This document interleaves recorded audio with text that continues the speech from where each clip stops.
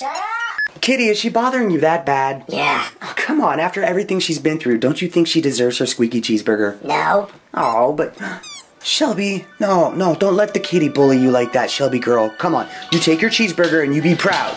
There you go. Good girl. No, Kitty, I'm not going to take it away from her. Why? Because, Kitty, just don't be all mad about it. I am. Yeah, I can tell, but get over it, Kitty. It's only temporary. She's going to have it torn up in no time, all right? Hey, random kitty. Is Shelby's squeaky toy bothering you at all? No. Well, for some reason, Sylvester's being a total dick about it. The squeaking doesn't bother random kitty. Okay. What I mean is, if it doesn't bother her, maybe it's not that big of a deal. I mean, hey, don't sniff her butt, Sylvester. We talked about this. Hey, you too. Hey, stop. No fighting in the house. There's a lot more cotton in here than I expected. At least the kitty can stop bitching. Wait a minute. What the hell? Where is it?